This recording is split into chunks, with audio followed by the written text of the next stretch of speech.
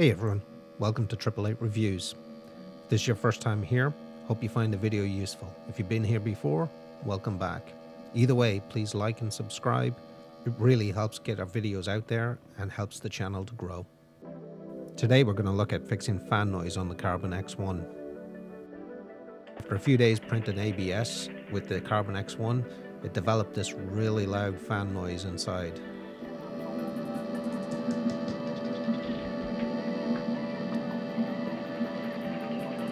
And today we're going to look at how do we fix this. Welcome to 888 Reviews.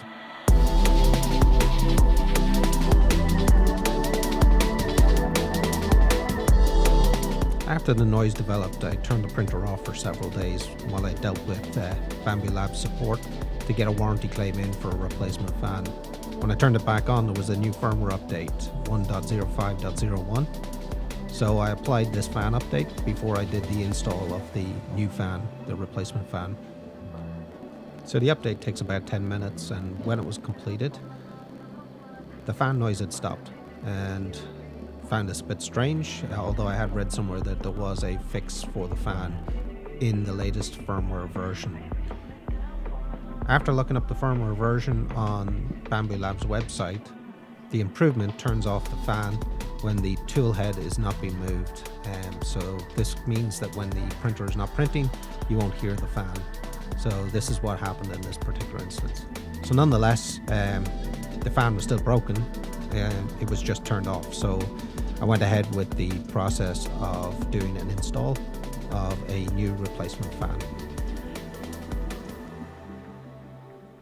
So we're going to remove the back cover.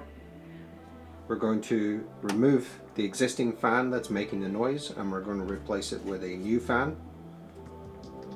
This fan is from Bambu Labs directly. It's a spare fan. We'll install that, we'll test it, make sure that it works, and potentially look at a custom replacement fan.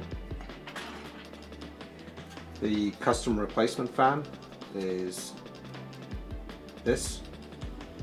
It's a Noctua fan with an adapter. It would sit somewhere in here.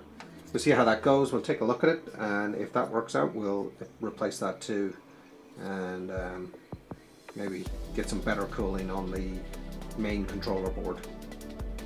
So that's the plan for today.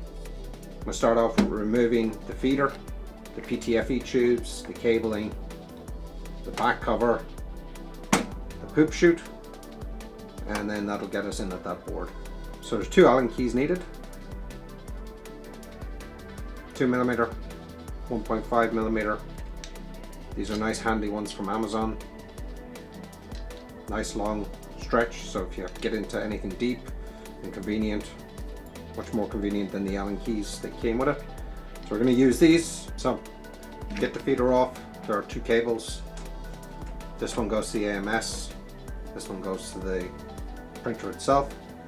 There's this tool available that you can print off on the Bambu Labs itself, and you can use this then to get in at these awkward clips that are at the back and remove like so. And this makes it easier to pull those clips out.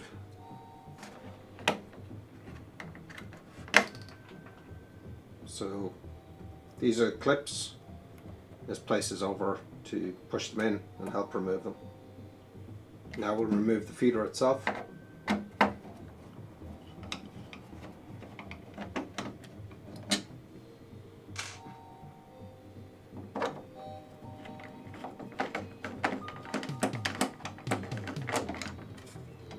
Push in, pull out the PTFE tube.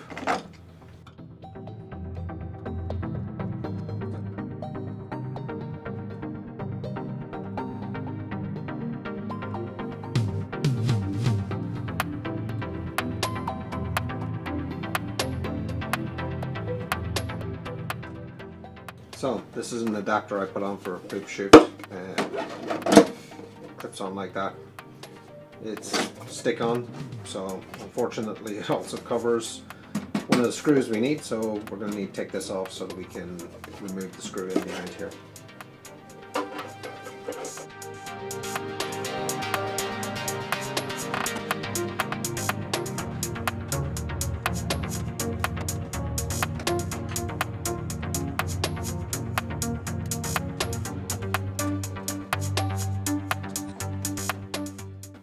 It takes a little bit of fiddling to get this cover off. You just need to wiggle it to left to right and it'll come out. And that's the back cover off. We have our pip chute. Our fan is in here. So this is the fan we're looking to get. If we were to do the adapted fan, it would sit in here, basically sitting on top of that and in behind here. So a bit more work to do, so we'll get stuck in and we'll remove the last pieces, and then we'll give this machine a clean up and we'll be good to go. So okay, so chamber fan, pip chute, our main board fan, stepper motors, mains power in. We'll not touch that bit, we'll stay away from the power supply. We'll get stuck in. Okay.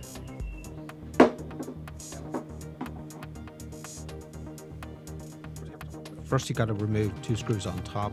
Be careful when you take them out. I did drop one of these and you cannot get replacements for them. There's also a screw up inside. You got to remove this one as well. And then you should be able to just wiggle it free. Now there is a clip at the bottom tied to a cable. Just use a pair of pliers and that will loosen that off, and then you can remove the chute. Once the chute's off, there's 2 connectors underneath at the bottom of the motherboard, and then there's the heatsink. Heatsink has a lot of thermal paste on it, so be careful with it.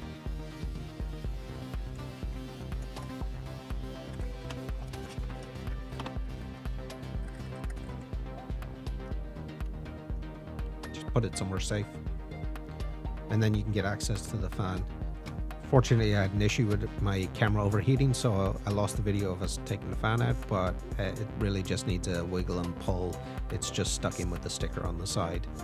But as you can see, once the fan is out, there is some heat damage to the label on the front. So this potentially is the cause of the problem, was some form of heat damage to the fan during the process of doing the ABS printing. So let's unbox our replacement fan.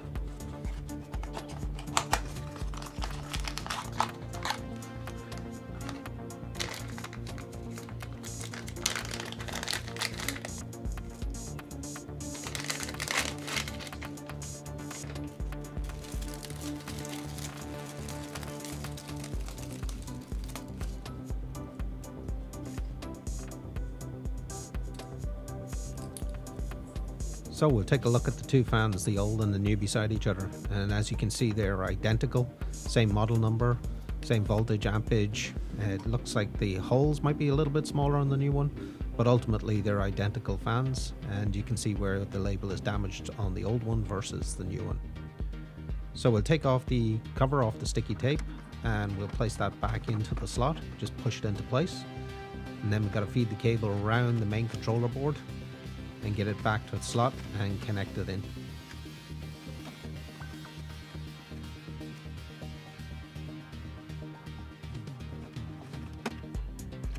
It is a little bit awkward. It is a tight space to work in, but it is doable, and it's fairly safe to do.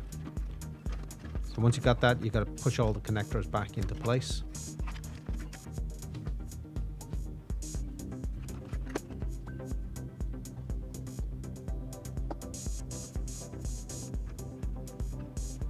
I decided at this point I wasn't going to bother with the custom fan because it just looked like it was too much hassle, and realistically the replacement fan that I have should work fine. You shouldn't require any more work. We'll put the heatsink back on. Obviously be careful about all that thermal paste, it can be a bit messy. So 2 screws.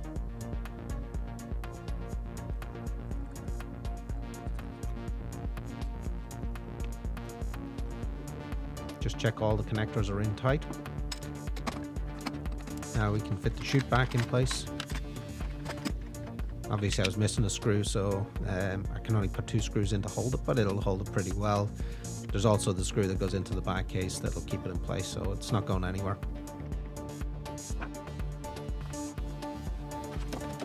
Next we put the back cover back on again. Now the tensioner slots are a little bit awkward to get around. To get the back cover back on, it needs to slot into both, one on each side.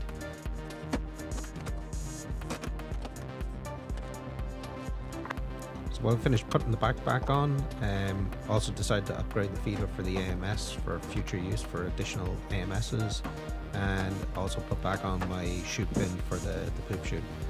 But overall, it was a successful install. Everything worked fine after I tested it. No issues with printing. But in any case, you're not going to hear the fan causing any noise because it's going to turn off every time the print head stops moving. So does this fix the issue overall? I don't know. We'll have to wait and see. Obviously, heat can damage a main controller. We obviously want to make sure that we don't damage the main controller board, but we'll keep an eye on it. But for now, everything sounds fine. So thanks for watching the video. Hope you found it useful. Don't forget to like and subscribe, and I'll see you on the next one.